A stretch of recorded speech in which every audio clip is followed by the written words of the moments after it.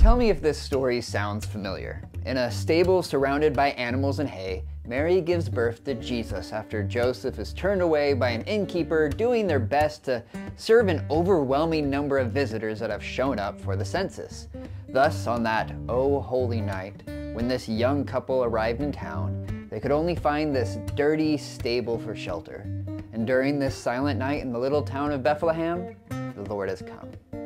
It's a story that is often told, but unfortunately it's a story that it's just wrong.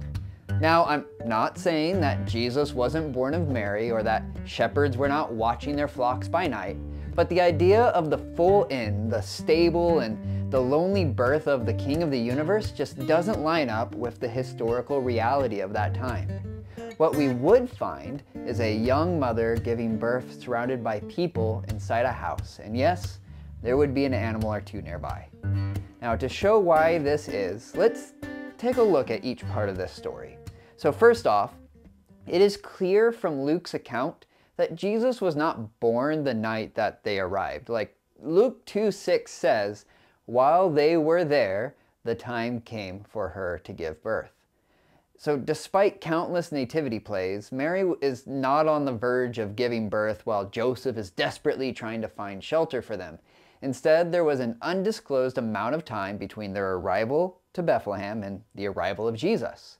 Therefore, we must either wonder at how they spent at least a few days living in a barn, or maybe, just like the misreading about the timing of the birth, we have misread what Luke meant when he says, an inn. Now, we live in a world where it makes sense that Bethlehem would have some kind of commercial establishment where people could stay. I mean, it seems like every other house this day is being made into an Airbnb. But Jesus wasn't born in a modern-day Western country. He was born in a small village in the Middle East. That isn't to say there were no such things as inns back then, but these inns would have been found along major roads or cities, and Bethlehem was neither a city nor on a major road. Now, the problem becomes apparent when you look at the word that is often translated as inn, kataluma. Kataluma is only used 3 times in Scripture. It's used here in Luke 2, and then in Mark 14 and Luke 22. And in both of those other passages, it's used when Jesus is instructing his disciples on how to find the guest room, kataluma, where they will eat the Last Supper, like in Luke 22:11.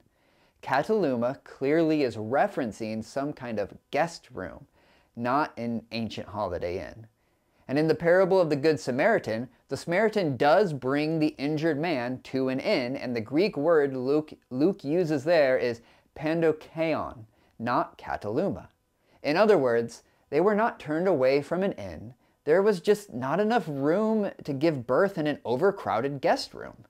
And the problem with this whole inn business is that we often read our cultural ideas anachronistically back into the text. And that's just a fancy way of saying that we imagine the people that we are reading about 2,000 years ago acted and thought like we do today. And not only that, but we place on these ancient Middle Eastern people a Western worldview. However, once you understand their cultural values, this idea of a couple being rejected just falls apart. For instance, Dr. Ken Bailey gives us insight into why the rejection of this young married couple just doesn't make cultural sense when he says things like, the Middle Easterner is profoundly attached to his village of family origin. What this means is that even if a person never grew up in the village, all they needed to do was state their genealogy and they would have just been immediately accepted. Joseph also could have easily referenced his lineage and his link to David, which would have immediately opened doors. And even if Joseph did not do either of these things, the simple fact that he had a pregnant wife ready to give birth would have made him a welcome guest in any home.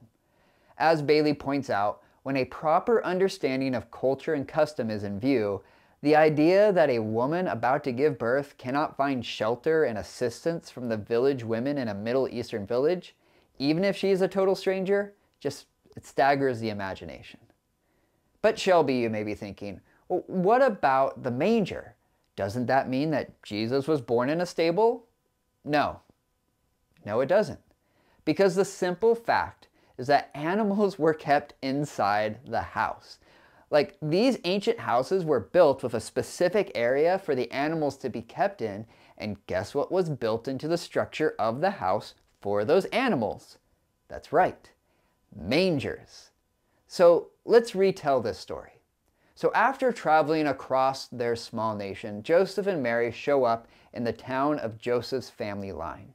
Either after seeking a relative or by stating his ancestry, Joseph secured a place to stay. Unfortunately, many others have also shown up for the census, so on the night that Jesus is to be born, the overcrowded guest room becomes the most unsuitable place for the birth to take place. Mary is moved into the main part of the house, where there is plenty of space for her child to come into the world. And after wrapping the newborn in swaddling clothes, the baby is placed in the manger, a convenient place for the child as it is built into the floor of the home. Jesus' birth is still one of humble origins. The King of the universe was born as a peasant and visited by shepherds, some of the lowest people on the social ladder. But what isn't true is that he was born all alone after being rejected by an overworked innkeeper. Instead, he was surrounded by friends and family. In fact, this birth in the village of Bethlehem may not have been too different from the birth of King David centuries earlier. Except this time, instead of a man after God's own heart coming into the world, it was God himself. It may not have been a silent night, but it was still a night that brought joy to the world. Thank you so much for watching. I hope that you all are going to have a Merry Christmas and a wonderful New Year. I'm sorry there was such a big break between the last video and now. I've been working really hard on my thesis for my master's, and I'll probably talk a lot about that in the next year. But until 2024 comes, thanks for watching, and I'll see you next time.